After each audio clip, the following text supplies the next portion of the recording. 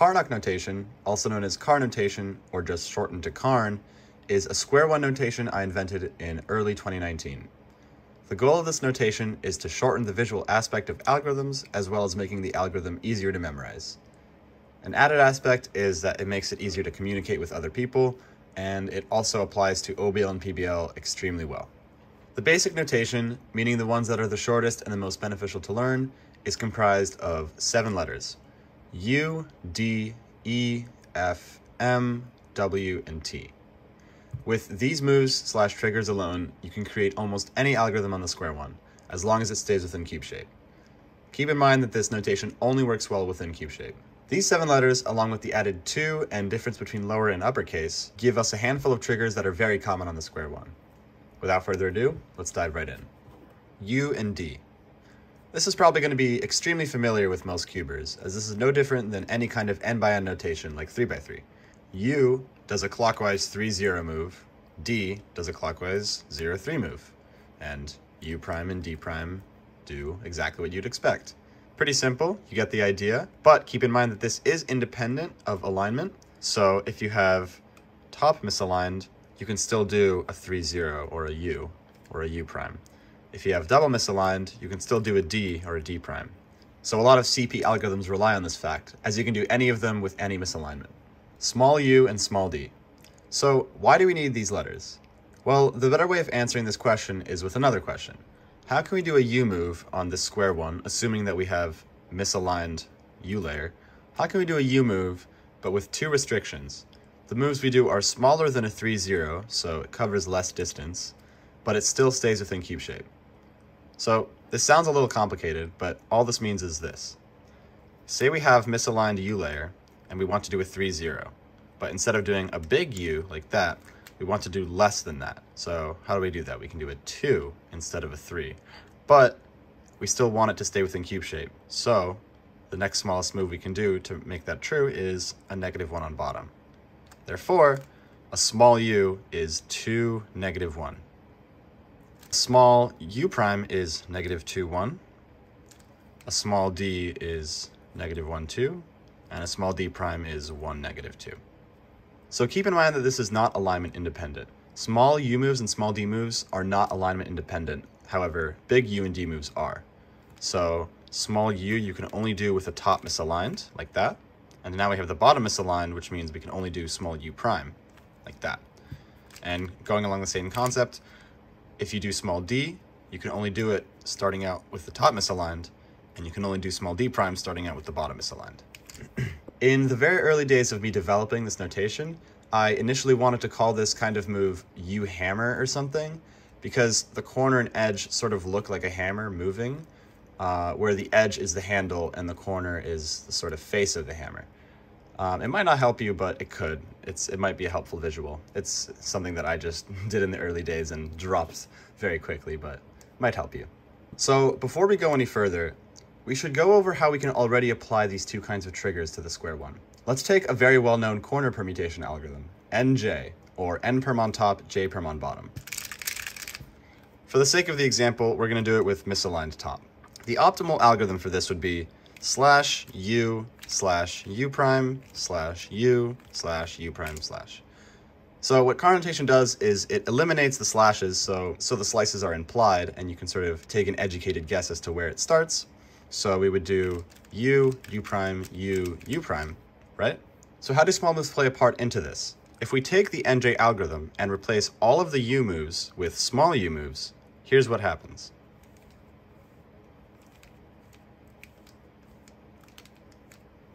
We get a different PBL. We get V on top, F on bottom. So just keeping in mind that we can do these sort of move replacements that make PBLs different or algorithms slightly change is a really good thing to know, and it'll help you in the long run. It doesn't just end there. You can play around with the variations of the U moves. If you replace only half of the U moves with small moves, you get any combination of SP. So here I did half big moves, half small moves, in that order. And now I'm going to do half small moves, half big moves to solve it. So just with 2 variations of 1 move, we can already create a handful of very useful algorithms. W and B. So you might be thinking to yourself, Isn't it a little long-winded to see a bunch of repetitive u and u prime moves when doing nj? Well, there's a trigger that is shortenable for that as well. Whenever you have the trigger u prime, that can be rewritten as w. Why? Well, it literally is pronounced double u. So I thought it would be pretty appropriate to name it after a u prime trigger. The question might arise, why not make it u like this instead of u prime? The only reason for that is u prime is statistically more common as a trigger than u, so I wanted to give the more common trigger the easier to remember name. So how does this mirror to the D layer? Well, if you have D prime, you can stick them together and get, well, B. Although B isn't pronounced double D, it visually appears that way because a capital B is just two capital D's connected to one another vertically.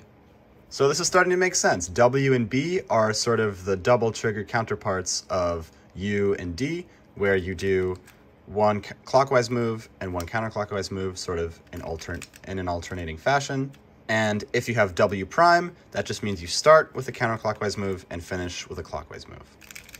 So going back to our NJ alg, U prime becomes a much more manageable W. JN becomes B prime, or B if you want. You can probably guess what the next step is for W and B, and that is to, well, make them small. W and B can become W and B if you do them as small U and D moves. The only caveat here is that a small W can only be done with a 1-0 alignment, and a small W prime can only be done with a 0-1 alignment, so bottom misaligned. And small b can only be done with top misaligned, and small b prime, bottom misaligned. Unlike the big U, D, W, and B moves, their small counterparts are not independent of alignment. They have to be done within a certain alignment or else they will not work. Big E and small e. So we've covered big U and D and small u and small d, and their counterparts where you combine them. So how do we notate something like U D prime in one slice? Well, I looked at how it moves the cube, and if you notice, it looks exactly like an E slice on 3x3, like that. So naturally, I wanted to name it E, but instead of following D like it does on 3x3, I wanted to follow U just so that it would make sense. So capital E would be U D prime, and capital E prime would be U prime D, where if you have a capital E, both of the layers move in the same direction. The small e, however, means the layers are going to go in opposite directions. So that would mean that small e is a UD, and small e prime is U prime D prime. With these alone, we can create PBLs like NN plus and NN minus. And it's very common in equator flip cancels and various PBLs. Big M and small m. So you've heard of M2, which is the trigger that does these swaps, where you take the bottom middle edges and the top middle edges and swap them. It essentially does an M2, what an M2 would do on 3x3 to a square-1. What's a little iffy about this notation is that M2 doesn't specify which alignment we can start with, because the algorithm can either be done as slice 1, 1 slice, or slice -1, -1 slice. There's an inherent symmetry to the trigger. So what I did to make it concise is I removed the 2, and I made it so that if it's going in a clockwise direction, it's M. So if we're doing 1, 1, this is M. And if we're doing -1, -1, like that, that's M prime. Should be pretty straightforward. But what about lowercase m?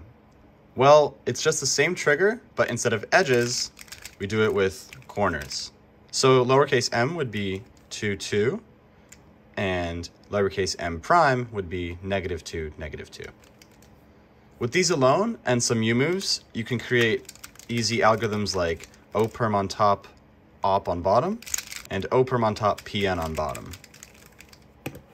Big T and small t. So T stands for 2, and we already have a move that starts with 2 that's pretty small, which is 2, -1. We already have a name after that, which is small u. So the next most common move is a 2, -4 move, where we have something like that, or a -2, 4 move. So naturally, capital T stands for 2, -4. And capital T prime stands for -2, 4. Just with capital T's, we can create a very easy 3-slice PBL known as PN. And its lowercase counterpart is just the mirror. So instead of 2, -4, we would get 4, -2 or -4, 2. So still following U, if we have lowercase t, we do 4, -2. And if we have lowercase t prime, we have -4, 2. Big F and small f. So this is diving way more into the OBL side of things, but this trigger is still fairly prevalent. F stands for 4, and in this case, the move 4, 1. So F would equal 4, 1, like that. And keep in mind, we can only do it with the bottom misaligned. And F prime would be -4, -1. Like all the other letters, this has its lowercase counterpart, which is 1, 4 for small f and -1, -4 for small f prime.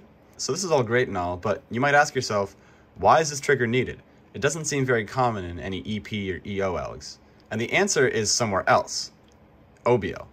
Basically, if you do slice, F, slice, or any combination, big or small, you can basically set up any variation of good thumbs, which I'm not going to get too into it, but it's basically one of the main building blocks of OBL.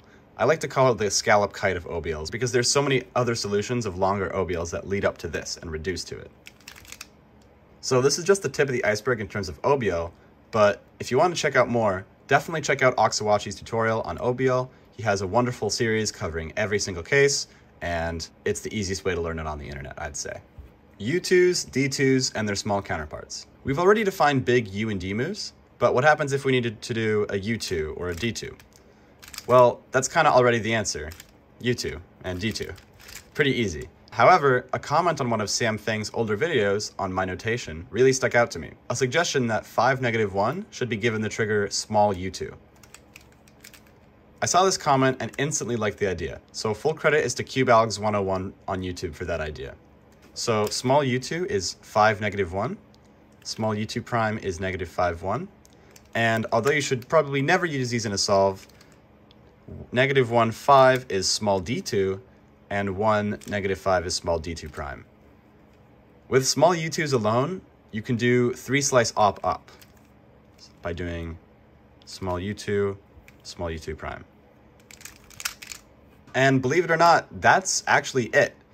There are actually more complex triggers that are in my Karnaukh notation Google Sheet, which is linked in the description, but I figured making a video on the simplest and most common ones would serve as a great introduction to optimizing Square-1 algs and just a great introduction to my notation. I never made an official video on it, so I thought this would be the great go-to source for this.